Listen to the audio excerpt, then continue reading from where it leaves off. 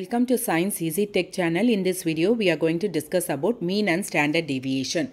Already I have posted many videos on mean as well as standard deviation, which will be calculated by actual mean method. But this time I am going to discuss a new method, that is standard deviation by assumed mean method.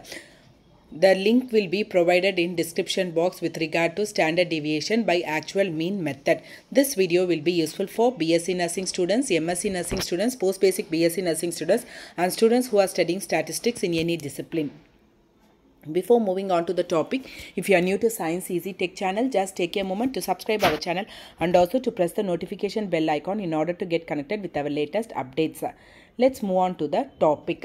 Find the mean and standard deviation of the given cholesterol levels 200, 220, 240, 230, 280, 320, 250 and 270.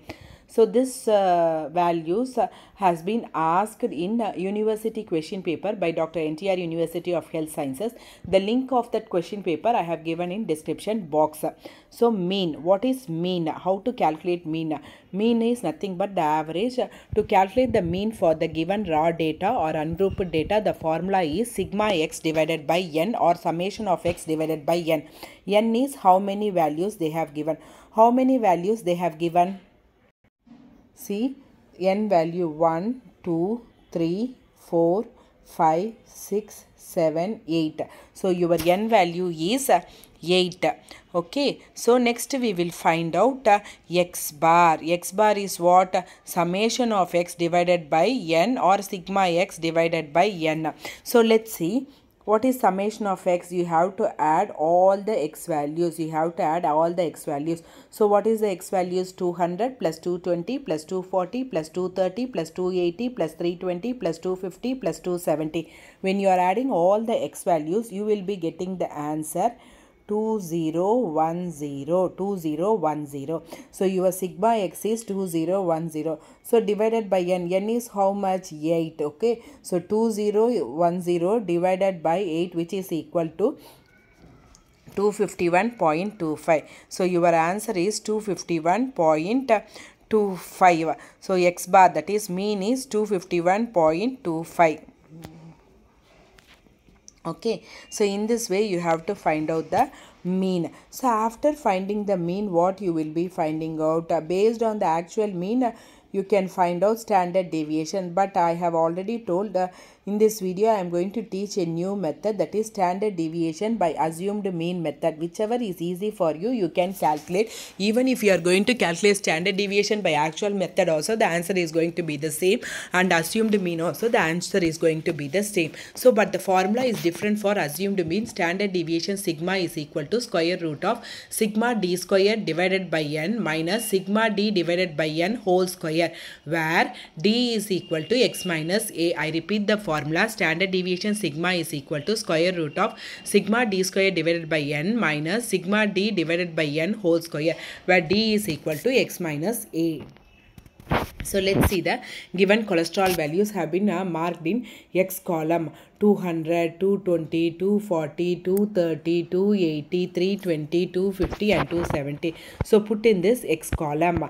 Next is d is equal to x minus a. A is nothing but assumed mean. A you can take any value. You can either take 200, 220, 240, 230, any value, but one value you have to take. So let's assume the middlemost value. I am taking, for my convenient, I am taking middlemost value. So here the lowest value is 200 and the highest value is 320. So you can take 260 like that, but here 260 is not there, so I am taking 250. But it's up to you. Anything you can take. So after this video also, you can compare by taking a different assumed mean value also, the answer is going to be the same.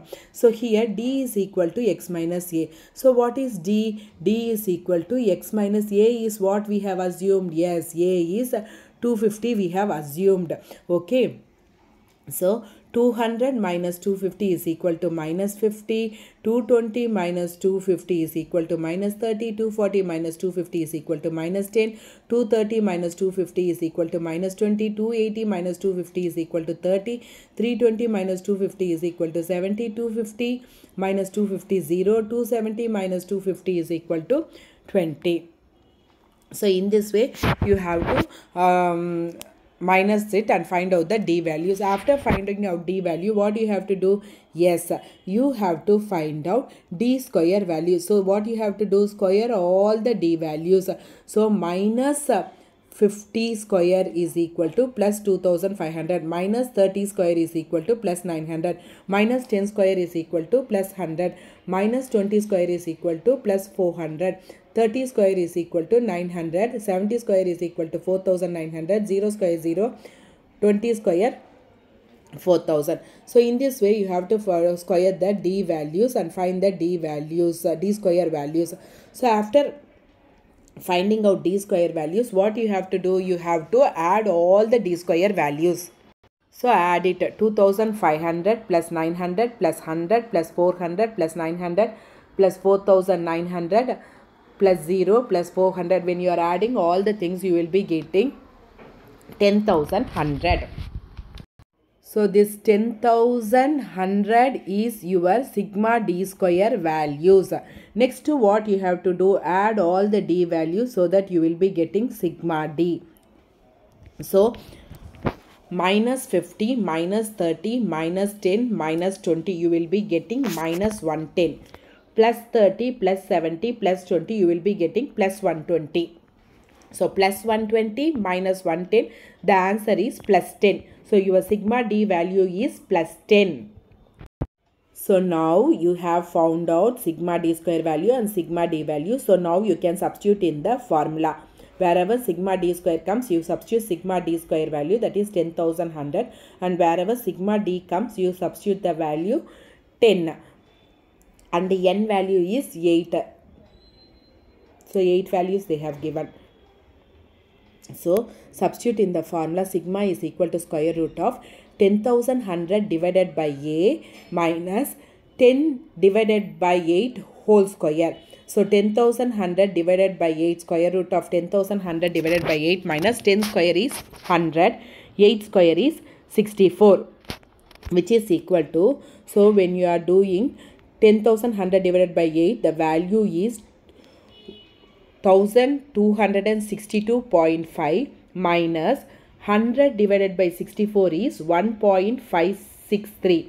So when you are getting, what answer you will be getting when you are minusing it?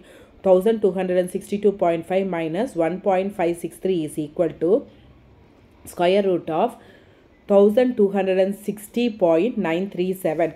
When you are taking square root of this value, what you will be getting? 35.509. Square root of 1260.937 is equal to 35.509. So standard deviation is equal to 35.51. I have rounded it off to 35.51.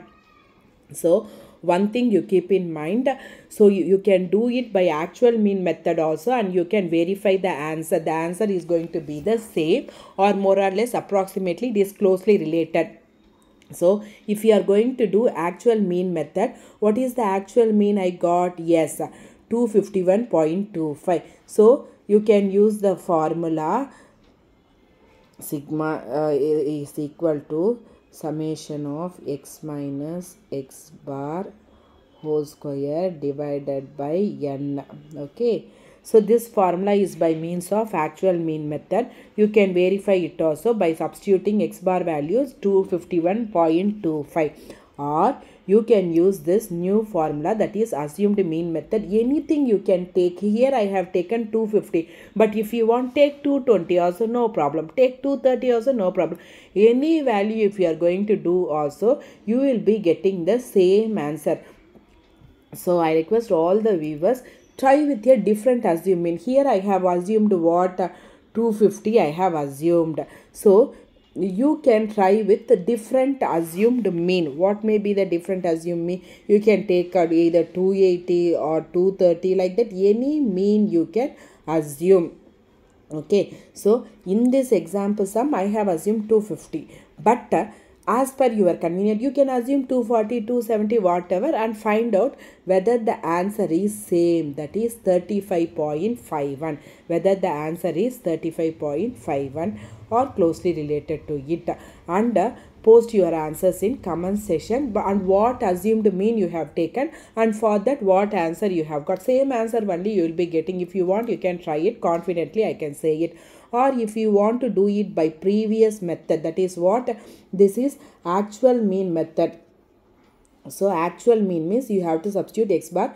This actual mean is what? 251.25. Why I am asking you to do by means of assumed mean method? So that you can assume one value, so that this 0.25 fractions and all without calculator, if you want, it's very difficult for you to calculate. So to make the calculation easy only, we are using assumed mean method. Whichever is easy for you, you do it, but the answer should be correct.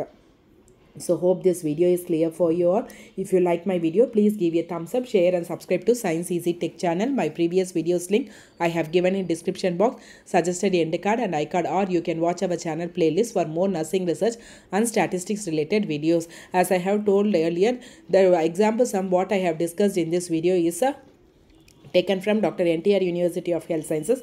That question paper link I have been given in the description box. Thank you friends. Keep supporting to Science Easy Tech channel.